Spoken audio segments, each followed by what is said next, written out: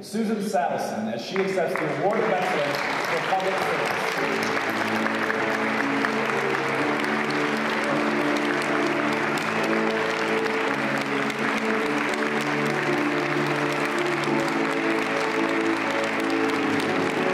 Thank you very much. I want to begin my remarks with profound thanks to the National Council and really for bringing attention to the power of public service programs in helping people improve their lives.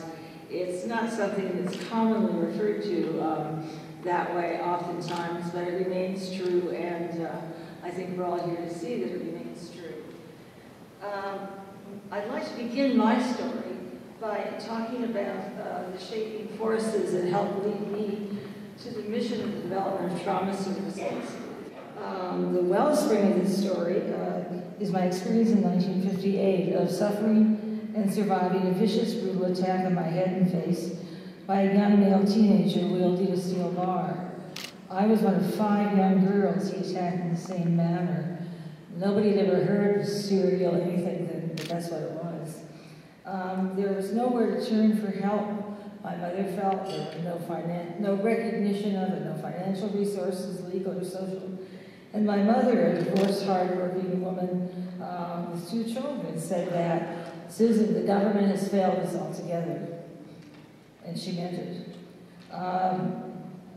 Following what happened to me, I began to really seek knowledge about these experiences and how people who had had experiences like this reacted to it, the problems they had, the paths they found to resolve.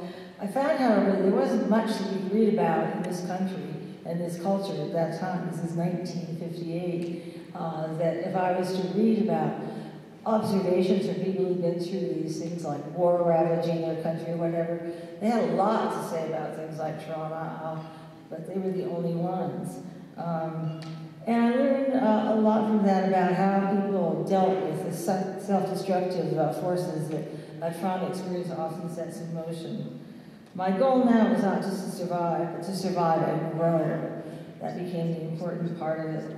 I had an opportunity to join the federal government in 1972, and I saw my role as a first opportunity to contribute to lives that have been victimized.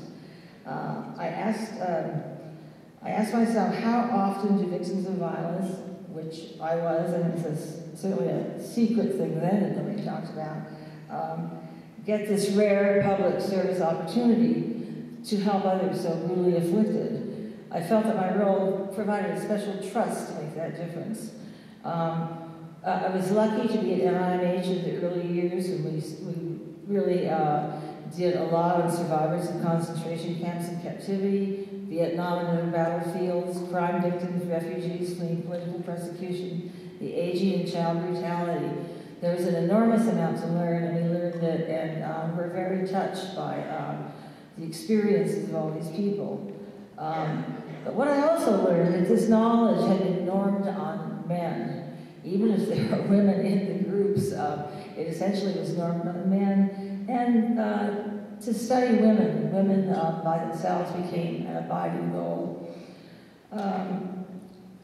It's been mentioned, the book that I worked on at Harvard with Marcia Gutentag, Women in Depression, that was mid-1970s, the first time figures were out that really showed women were twice as depressed as men, and that the depression often went with a lot of the trauma syndrome, and we were able to start a lot of things with that. Then, of course, the Women in Violence study, which was mentioned, really helped evolve a new intervention model, trauma integrated counseling. That is really trauma. Trauma had to be treated, but it had to be treated in the context of all the other disabilities you might have developed with it, like substance abuse and depression and many other things, so that if it was done in an integrated way, people really had the capacity to recover extremely rapidly in a lot of cases. But if it was done silo by silo, it had no effect at all. So we learned by these things, we kept moving forward. The development of these effective trauma services that people knew ushered in the trauma-informed care movement. The race of trauma in the public health system certainly seemed to merit this. insofar as we can tell today, it's about 100% of the men and women coming for services in the public mental health system have backgrounds of trauma. So trauma-informed care asks that you assume that everybody does, and it really starts you on a very different course of interaction than the old authoritarian medical model kind of prescribes.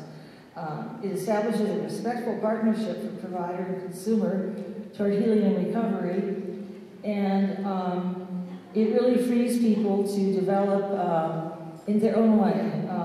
There are no particular guideposts that they must reach of one kind or another, but it frees them in their own development. Trauma-informed care has caught on well beyond our expectation, imagination, or even understanding. It's now become a cross-cultural public health movement that restores lives of hope. So that is my story. Thanks.